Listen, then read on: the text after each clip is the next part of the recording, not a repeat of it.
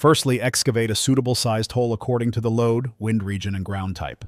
For root mounting, drop a slab or hard flat base in the bottom. Use the door key to remove the column door and feed any cables through ducting up to the fuse cutout. Lower into position. The column door should sit 300 mm above ground level.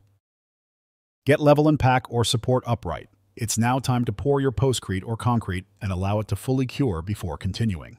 Check level as it sets and be sure to wipe off any excess or splash. For bolt-down mounting, arrange the J-bolt anchors with a template.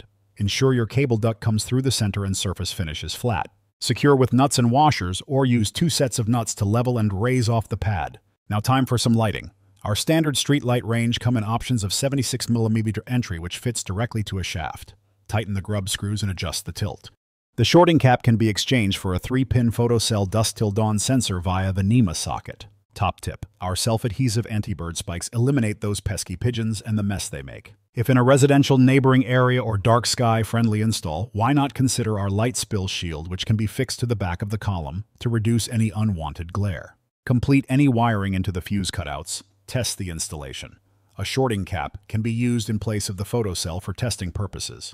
Close the door and lock to secure. If in an area of large amounts of low-speed traffic such as car parks, loading bays, and yards, the impact barrier surrounds can be a great way to protect and deter against low-impact damage and bumps. Place both sides around the column and tighten in place to secure. Repeat for other columns on the site like so, and remember, for larger areas, our range of brackets such as twin projection arms can be used to fit multiple lights. If you're unsure what type, contact us with drawings for a free lighting design for the optimum layout and type.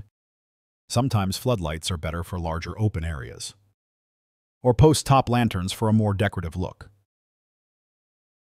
Or perhaps you're in the security sector and our range of swan necks for PTZ and dome cameras is for you.